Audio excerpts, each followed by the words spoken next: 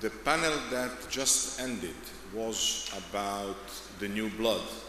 The one that is about to start will be about how to refresh existing one.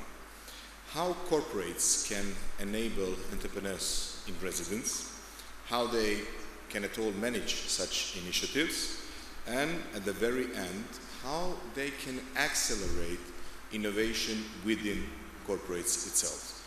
Those are, let's say, three topics that can or that should be answered during the third panel. And I would like to invite my dear friend Nikhil Agarwal. He's a senior advisor, Federation of Indian Chambers of Commerce and Industry, India. Please, the floor is yours. Then I would like to invite Julius Akimieni, resident entrepreneur at MIT Media Labs, United States. Yeah, we're missing the only, or not? Okay, Robert Lugowski, managing partner at Cultivate agents from Poland. Welcome.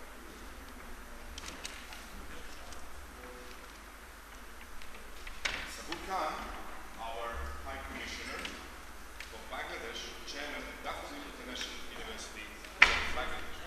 You're here. Pleasure. Yes, Sabur. All right. Okay.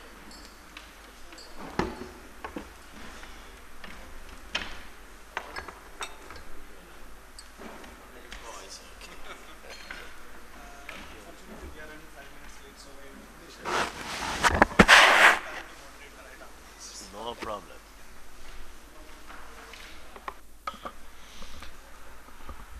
Very good afternoon. I'm sure that you are all enjoying a coffee.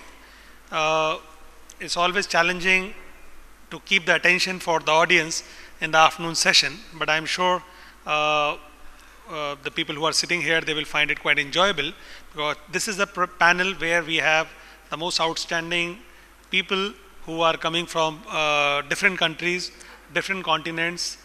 They will share their experience about the entrepreneurs in residence program, and we have actually one entrepreneur in residence who is not other than the MIT University itself. He's there, the part of the Media Lab USA.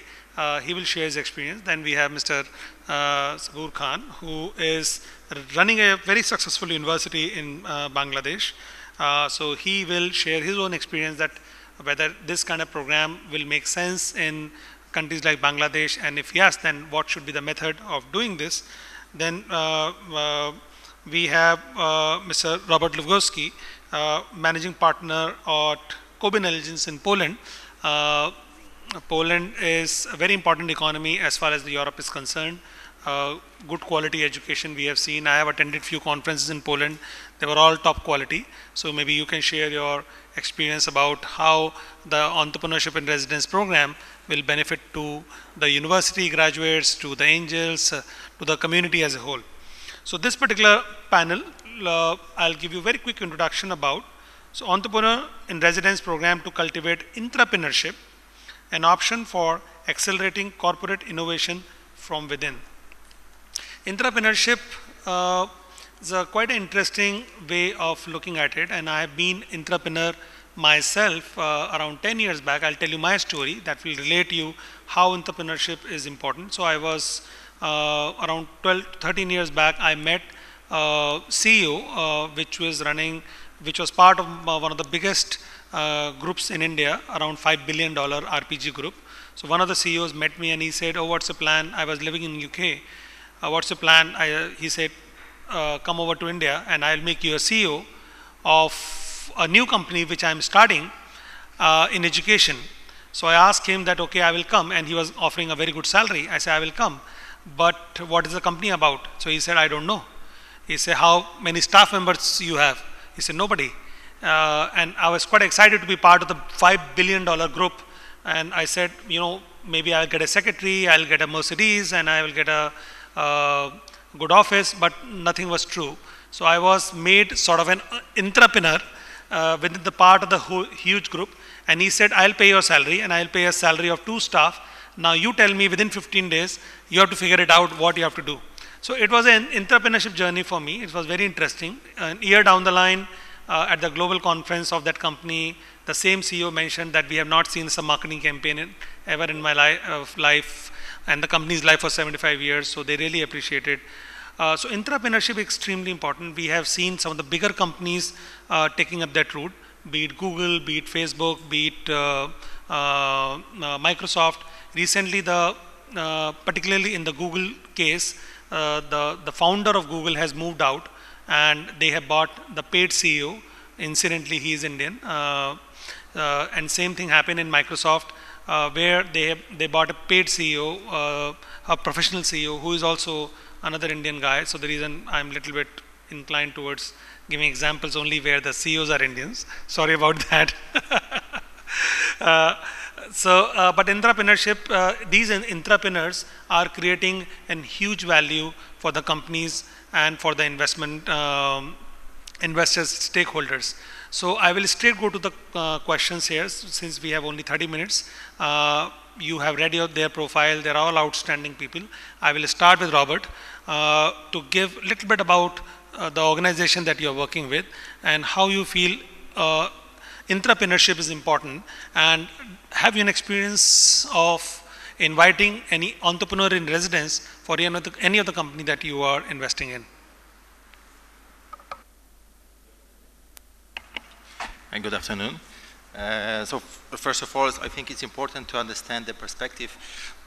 I used to work for a couple of big IT corporations, starting from Microsoft, Xerox, Hewlett-Packard, and the European one, Atos. And I may say that I was a kind of entrepreneur. So I did a lot of projects, especially in HP. There was a dedicated team I was a part of, doing some projects that were difficult to make in typical corporate circumstances. Then I moved from corporate and established my own company. Also, I'm a business angel investor in a couple of startups. And it's important to understand that in Cobin Angels, we have investors from two groups. One is the business owners, but another one are people from corporation, and they typically it's a top management, and they invest their private money, but also trying to learn a bit more about entrepreneurship to implement in their companies. This is very tough, and there are many ways, many scenarios to expose corporations to some innovation, to startups, just in order to, the main problem is to change the way of people think about innovation in corporation. Being entrepreneur in residence, I'm involved in one of the biggest Polish companies in such a program. It's one of the solutions for that. In my case, it's more advisory role than building some dedicated projects for corporation. They are trying to understand how this kind of program can be run. And we shaped the framework for a program. But the main challenge is in culture, in communication, and in aligning the corporate goals with what they want to run a couple of very innovative projects, and they know that it will be extremely difficult to make them internally. So the direction is that this company wants to establish a couple of companies, startup type of companies, invite entrepreneurs, give them some resources, some directions, but maybe not a clear idea, but rather direction, and then work together with them on some projects in order that both sides can benefit. It doesn't mean that they want to buy those startups. It's one of the options, but it's rather about trying to involve people from corporation in order to change the approach to innovation. So this is just one of the examples. So thank you, Robert. I'll come back to you with another story. That's a fantastic story. I'll come to Mr. Sabur Khan. Since you own a university and you own several companies of your own in different countries, so what's your opinion about entrepreneurship and residence program, and how do you promote entrepreneurship among your own companies? Thank you very much. As I started my journey as an entrepreneur, because after my university graduation, I don't have any experience. I just started my startup company as a Daffodil Computers. It's a IT company. I think in 1990, I hope that you will agree with me, it was a very new startup, because in that time the IT is one of the booming industries. So luckily I got a huge crowd. So I just entered to the multiple discipline of the IT, like hardware, software, computer assembling, and a lot of other value addition also I did it in my IT business. So what happened in 2001, I did my company as the first IT public listed company, and still it is the one of the very good public listed company in our two stock exchange. At the same time, when I gradually got the success of the IT company, I just developed a lot of other company. One by one, until today, I developed almost 45 company. 10 company I sold it. 35 company I still running. So these 35 company, you see, the 2002 I established the university, private university, and luckily it is the largest private university in our country, and also in last 2018 QS ranking and Times Higher Education, we are the best in the 400 best private university in the Asian region. So what happened, this when I entered to the education sector, I tried to contribute to the entrepreneurial activities. So in 5 years back, I started the first subject is called the entrepreneurship, which department name is Department of Innovation and Entrepreneurship. And then I started to develop a lot of the ecosystem, because I am trying to find out the best students, those who are really very serious to become entrepreneurs. So I try to involve them in the business incubator and try to enter them inside the university to develop some business opportunity. Like we just initiate every week one startup market, because you know this access to finance is nowadays is not a very important factor, because finance is very easily available. If I am telling to the banking sector, angel investor, venture capital company, and lot of opportunities going on. But the problem as we find to student, they need a lot of mentoring. They need a lot of these other compliances which they need to prepare themselves. So as a residential entrepreneurship in education, I must say that the student always, I love to say them that they need to convince their family first. Because you know, the entrepreneurial activities nowadays, marketing is one of the key factors. Because the branding, marketing, knowing the client feedback. So that's why what happened, the student, those who are interested to become an entrepreneur, we always love to guide them. They should convince their peers, they should convince their friends, they should convince their family, they should convince their neighbor. Because by this way, they can easily get the attention to the client also. Because without good confidence of the client, it is impossible to develop nowadays, because you know the competition is going on. Because 1990 when I started my business, in that time there was no competition. Even that my first business, I think it was 200% profit margin. I think in 1990 in 200%, sometimes 300% profit margin I got it. But nowadays it is impossible, because still I have the largest computer outlet, but you see now the profit margin is 1%, 0.5%. Sometimes it is really very tough to make the profit. So what happened nowadays, marketing is an important factor, and the marketing style is also diversified. You know, earlier if you give the marketing advertisement in the newspaper or the television, that is enough. But nowadays I think people don't like to go to the television, or they don't bother about the print media. I think the digital content, digital media, these sorts of new area is already hitting to us. So that's why student, we are trying to motivate them and to educate them. They please try to get the attention of the client. And at the same time, you know, sometimes whenever they are producing any business idea, they thought that this is the best idea. But you know that if we global context, if we consider, maybe this idea is Portugal, they already did it. Maybe, you know, the Poland already developed this idea. So what happened now, considering this digital or internet technology, it is student responsibility to find out that where these sorts of practices already implemented. If it is implemented, I think it will be easier for them to connect with this existing company, and then they can replicate it or find the knowledge from that company. So this way we are trying to educate our students while they study, and because again, as I already mentioned, only for the money is not the factor. So that's why we also develop the business incubator inside the university. And you will be happy to know that in our convocation, we always try to give the one handbook for entrepreneurship development, a books for every graduate student. In the last 3 years, we did this practice. We give this all of our convocation, graduation ceremony, some of the entrepreneurial book.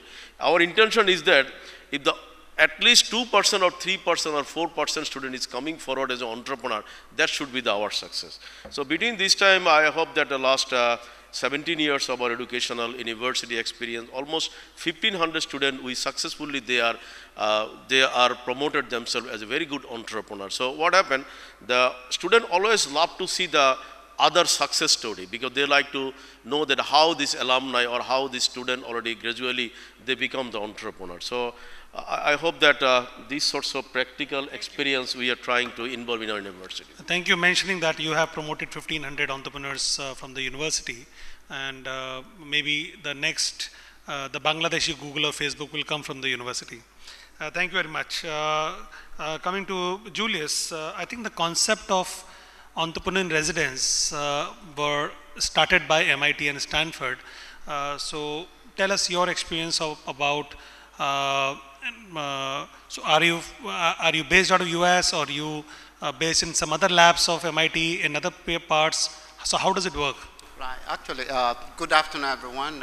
If I knew I would be talking about this today, I would have patented the whole idea of entrepreneur in residence. Because I started the whole idea at MIT. MIT never had one before. Oh, really? And I came from a business background. I was running technology for PepsiCo globally. And I try as much as possible to supplement with most of what is already mentioned instead of duplicating it. So what is it? What is an entrepreneur in residence, and what do they do? Entrepreneur in residence is not about academic. It's not about the schools, even though all the three of us here are from the academic sector. What is it is about bridging the academic environment in terms of research and development, innovation, intellectual property, startups, all of that. When you look at that, you ask yourself, how do you take that to an entrepreneurial level? So I'll give you a specific example, which I hope will give you a better idea. When I was at Pepsi, I brought PepsiCo into MIT as a sponsor of research and development. And in that process, we identified a lot of capabilities. So we became co-sponsor of that idea, and I pushed for the idea that we create a corporate venture fund that build a business case around these research and development and ideas. And by doing that, we actually become part of the co-developers of the innovation. So by the time we are done, taking it to market become an easy thing. So when you talk about first to market, we were first to market on the idea, and we were actually majority of taking that product to the market, so you go on the product in a sense. So from entrepreneurial point of view, you are investing in a risk that you normally will not be able to take by yourself, because as big as PepsiCo is, as big as any company could be, you cannot take all the risk of R&D in-house. What you do is you partner with somebody else, but you build your own business model and fund to be able to take that to the marketplace. That's exactly what we did. Coincidentally, one of the ones that we actually co-sponsored just won the National Engineering Academy Award, which is Affectiva. Affectiva is a product, research and development that was developed at MIT Media Lab. It was focused on autism as a solution for neural system reading and then be able to express your emotions. When I saw it, I started questioning, well, if I can read emotions, why couldn't I use that to read your emotional tie to a product? So, you know, in the sense that if you want to buy PepsiCo drinks, you may have 5 different ones. How do I know the best one that I want to buy? Usually we spend tons and tons of product testing and so on. But if you use this technology, 90% of the time you are accurate on what people want to buy, as opposed to what they said they would buy, which they never bought. So those are the examples. And that particular product, Affectiva, is now a startup. PepsiCo is one of the big investors in it, and they were one of the ones to take it to market, and it has become a very, very successful product in the marketplace in terms of product differentiation. So when you see, I think most recently you see performance of Pepsi versus Coke or whatever it may be, these are the innovation types that you invest in that take you to the next level. I hope that. I think thanks a lot for mentioning that, and one more CEO, which we know, Indra Nui, of Pepsi, he recently left.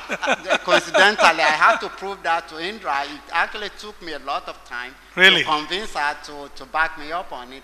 But absolutely, she you know, so the one thing is always difficult to convince a woman. So whether it's you or your wife. Yeah, absolutely. But actually, she's very excited about that product now because she knows it's, you know, because when we did the test, normally it would take, I mean, well, incrementally, the new product gave us incrementally about 50% more efficiency than we ever had before. And that translates to millions of dollars.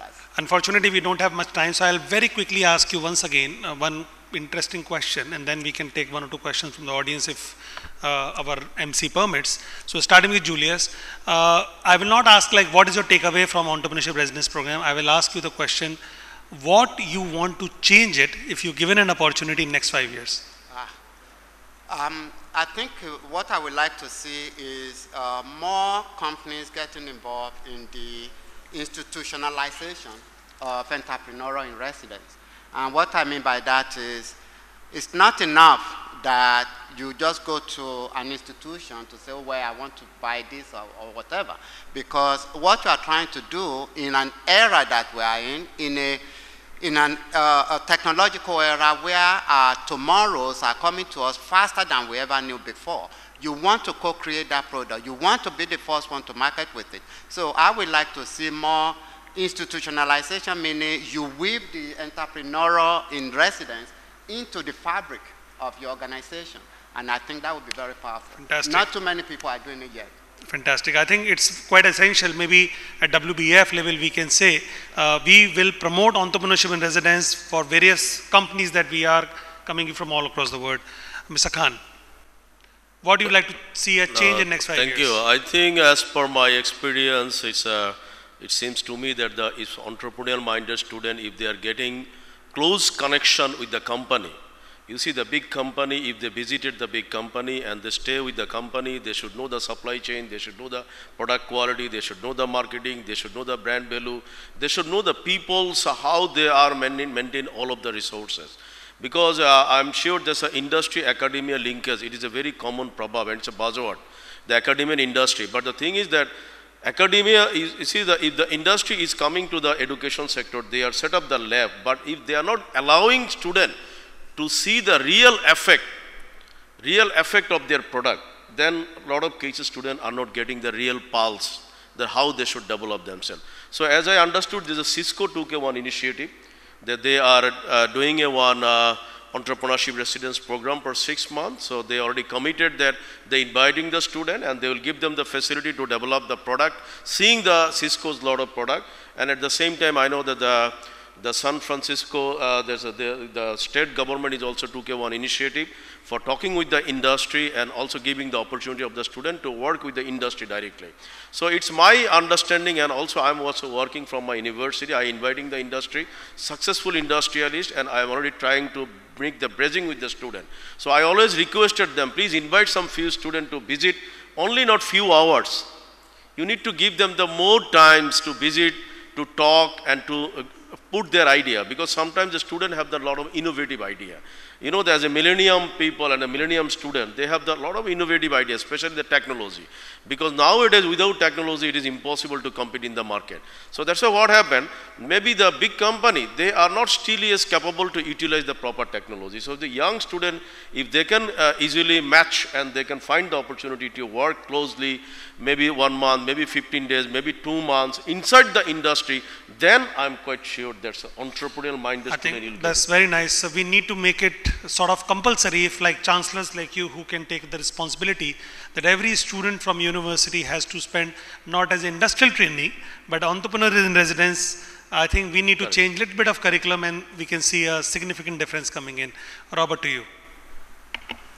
I'll answer in a very short way. I agree with my professors, and I believe that it's like in a business.